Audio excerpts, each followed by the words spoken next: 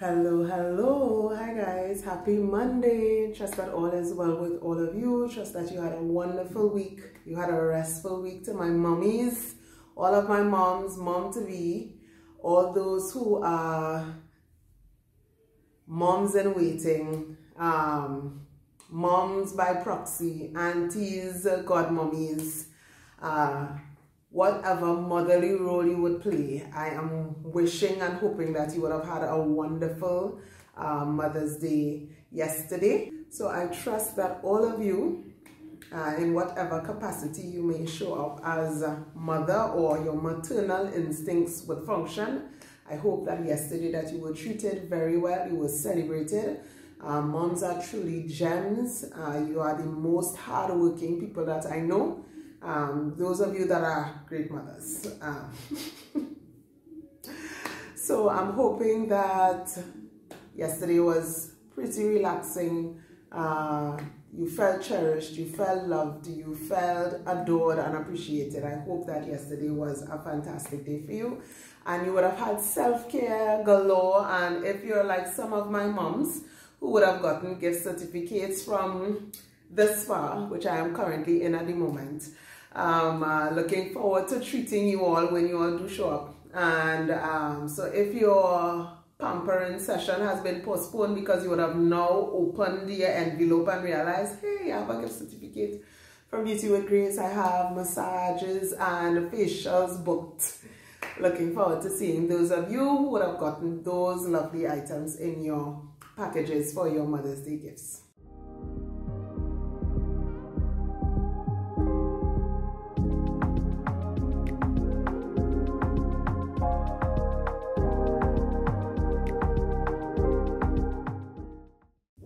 So today, I am going to speak to us from the book of Romans, Romans chapter 5, verses 3 to 5 to be specific. But before I go there, I want to bring something to our attention. So I started thinking about different disasters that could take place. But you know, Wednesday say coming with you this Monday, this gracious Monday afternoon, Monday evening, whenever you would be looking at this. Tuesday, Wednesday, whenever. Wednesday say coming with you. Disaster day, so you're gonna start your devotional. I know, right? But I started thinking about what one will need to do during a natural disaster. So for earthquake, they tell you to stop, take cover and hold. So don't be running around frantic. Don't lose all your marbles, hopping and skipping all over the place in a crazy way. Stop, take cover and hold your position. For flood, they tell you to seek higher ground. In the case of a tsunami, same thing. Seek higher ground, stay away from the ocean, stay away from anywhere close to the sea. Seek higher ground. In a volcano, protect yourself. Make sure you wear long sleeves, goggles, mask, so that you're not inhaling any of the ash and none of it is coming into contact with your skin. I'm trying to remember which other one that I looked at, but I know I majored on the flooding and the earthquake in particular. I know for tornadoes in like countries that experience that, they usually go underground and they stay there and they take cover until the moment has passed. So in all of those situations, nobody really is supposed to be losing it, really and truly. Take your time, focus on what needs to be done and get it done as quick as possible.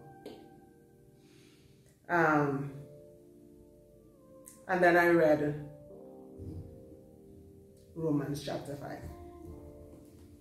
Romans chapter 5 verses 3 to 5 says, let me read from verse 1 for smoother reading, as my bishop would say. Therefore, since we have been justified through faith, we have peace with God through our Lord Jesus Christ. So we know in war, we know in no fights, we have peace. Through whom we have gained access by faith into this grace in which we now stand. And we boast in the hope of the glory of God. Verse 3. Not only so, but we also glory in our sufferings, Eh? So we glory in the fact that we have peace with God and we have hope, that we have gained access by faith into the grace which we now stand in. We boast in this hope, hoping. We boast in the fact that we have this. Not only this, don't only boast in that. Don't only glory in that, don't only be happy about that.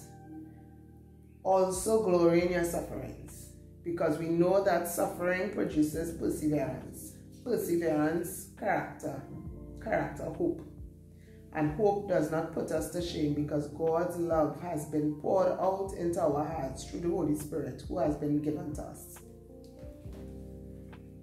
I tried looking at other versions to see if anybody else said it better, in a nicer way, in a more palatable way to make you swallow it so it wouldn't feel like aloes, bare raw aloes.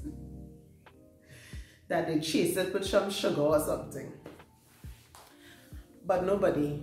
I checked the ESV, I checked the NASB, and they all said to glory in the suffering and to pursue that it will produce perseverance. So I decided I was going to look up the word perseverance and the word endurance, because those were the two words that they changed around. They changed around perseverance to endurance and endurance to perseverance. So endurance is the ability to last or withstand wear and tear in an unpleasant or difficult process or situation without giving away. So this brings me back to the volcano and the earthquake scenario and the flood waters, right? I think about videos that I would have looked at where individuals would have experienced these disasters, natural disasters. You don't have control over what is taking place. You're in ask for it. If you had a say, you would say no thank you. No thanks, pick somebody else. I'm not adjusting this crowd right now. Please pick somebody else. I can't. In the words of Auntie Betty, I can't. I am not the one. Those would be the refrains, phrases, statements that you would make if somebody asked you, do you want to go through such and such? So I think about these people and there's no warning. No warning to say, obviously we have things in this century that will tell us, hey, the sea getting active and these waves climbing. All you watch on yourself. The tremors that we are experiencing, this volcano look as if it's going to erupt. We're watching the winds and the rains that come in and it's looking like if it's a category 5 hurricane that is approaching. Flood waters is imminent. High winds. Batten down and prepare yourself.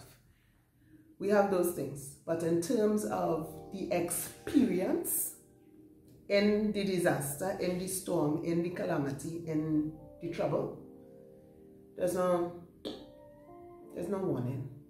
There's no... The warning Solomon gave us is that we have days with plenty trouble. The days are few and they have plenty trouble in it. But the experience, like what you will go, there's no warning for that. There's no... But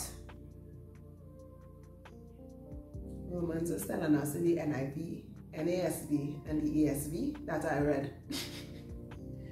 It says, but we also glory in our sufferings because we know that suffering produces perseverance, and perseverance, character, and character, hope. Perseverance means continued effort to do or achieve something despite the difficulties. Below that meaning, it had steadfastness, unwavering and firm in your belief. And I started thinking, God, as believers, you are requiring that in the midst of our difficult, unpleasant situation,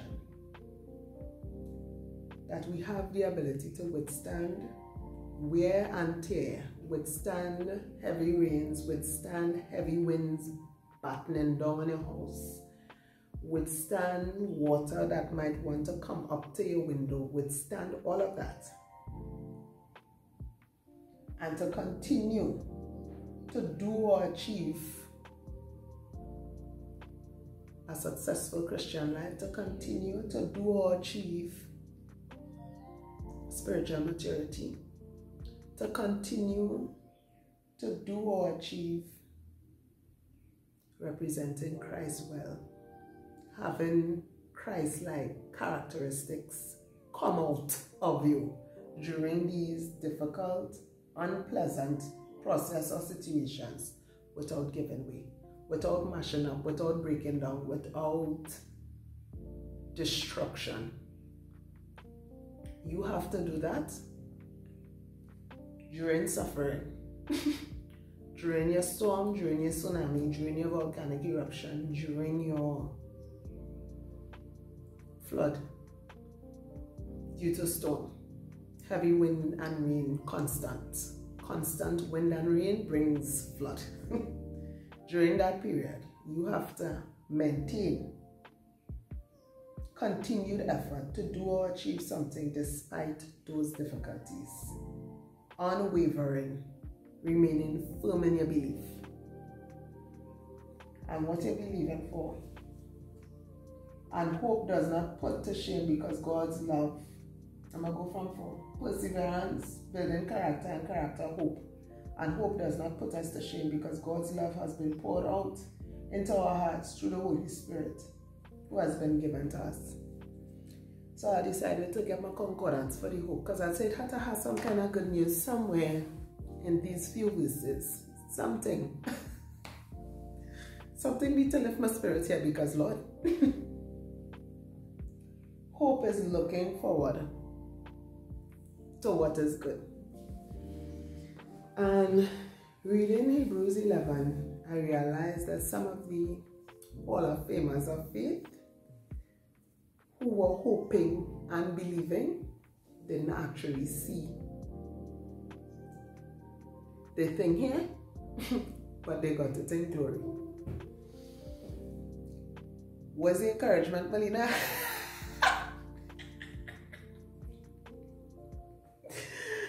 Oh God! Now usually I'm real sorry that this video is such a unpolished version of myself. But all yeah, usually I will come and say, so my encouragement for us is, and I know you're waiting for what's the encouragement here, Melina? We're waiting on the good news. My encouragement for us, for you, for I, for anyone that you will share this video with. My encouragement for us is, ensure, I said it last week, try not to let what is taking place outside. For the volcano, when I looked up what you're supposed to do with a volcano, they say close all the windows, all the doors, to make sure none of the ash gets into your house.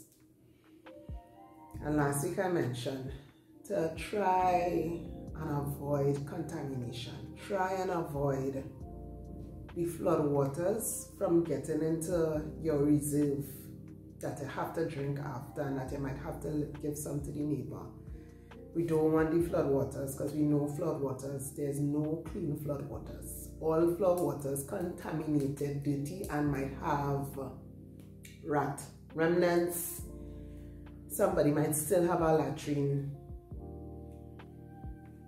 The moss. So there's no clean flood waters. So you don't want to walk in it. You don't want it to get on your clothes and the things that you have to use, and in water and stuff that you have to drink. In fact, they would tell you here, the natural disaster preparedness people would tell you to have a little chlorine to put in your water, just to make sure that what you consume is not contaminated by anything foreign. that could get you sick. In our position where we are dealing with sufferings, you don't want to get mentally sick, emotionally sick, which will in turn make you physically sick. My encouragement for us today is to remember that despite the situation, circumstance, difficulties that you may be going through that might be a metaphorical volcano, flood, storm, earthquake, tsunami, typhoon, whatever version of a disaster you may be experiencing at this point in time, I pray that you'll have the ability to last. I pray that you'll have the ability to endure the difficult situation and not be worn down and not to give way. I pray that your physical house, your emotional house, all of that will stand firm. That despite whatever challenge, difficulty, unpleasant situation you might be faced with, you will be able to hold up without giving way. That you will be able to continue to achieve Christian maturity, continue to achieve spiritual maturity, continue to achieve Christ-like thoughts and words and actions and behaviors despite whatever you may be facing, whatever you might be going through, that despite that thing, whatever that disaster is, divorce, losing a loved one, sickness in your body, whatever that volcano represents, I pray that you will be able to withstand all of it, the heavy winds and the rains, the torrential rains, the thunderstorm, the 9-foot waves that wants to come in and sweep all of you away, all of your mental health, all of your joy, all of your peace, all of your self-worth and value. Everything that wants to take that away, I pray that you will be able to stay steadfast, which means to be firm, knowing that all things work together for good to them that love God and are called according to his purpose. Knowing that God, who sees all and knows all and is sovereign, is fully aware of everything that is taking place in your life and has allowed said storm, volcano, typhoon, tsunami, earthquake to take place to build character, to build endurance, to build perseverance, to build a woman or a man that is able to last, to withstand wear and tear in an unpleasant, difficult process or situation without giving away. God is building an individual that will be able to withstand whatever he allows, whatever the enemy throws at us. Because sometimes, like I said last week, we saw, oh, the devil, and sometimes God could be allowing certain things to build a super Christian. You know what it is when you're watching Marvel and thing is be a superhuman? X-Men. He's building a super Christian that will be able to withstand the difficulties, the hardship that they are facing. He or she, the only pronouns that we use. He or she. And that man or that woman, he is building an individual that will be able to withstand whatever they are facing and build the character, build the Christ-like character, build holiness, build righteousness, build the ability to keep their tongue, build the ability to press towards the high calling, press towards the mark for the high calling of God in Christ Jesus. Press, to keep pressing, the ability to keep pressing, the ability to be unwavering, to stay firm in the fact that even in this, I will please God. Even in this, my friend Aline said in her last women's seminar that knowing who I am determines how I function. Knowing who I am in Christ determines how I function. So in the midst of your difficult, unpleasant disaster, allow the word of God, who you are in Christ as a believer, to determine how you function, even in the midst of your natural disaster. So hold, take cover until our Lord and Savior Jesus Christ come and speak to that storm and say, peace, be still. And say, peace, be still. So I pray that this encourages some soul. Have a wonderful, wonderful week. God's richest blessings upon each and every one of you. I pray that God will continue to keep, persevere, protect, and preserve, even in your difficult and unpleasant situation. May you be a solid woman or man. May you be one that is steadfast, firm, unwavering as a believer. Always exemplifying the fruit of the Spirit, the characteristics of Jesus Christ. Have a wonderful, wonderful week, and I hope somewhere in here you found good news that will encourage and bless you all this week. Have a wonderful, wonderful week. Don't forget to book a facial or massage this coming week. Have a wonderful, wonderful week. Love you guys.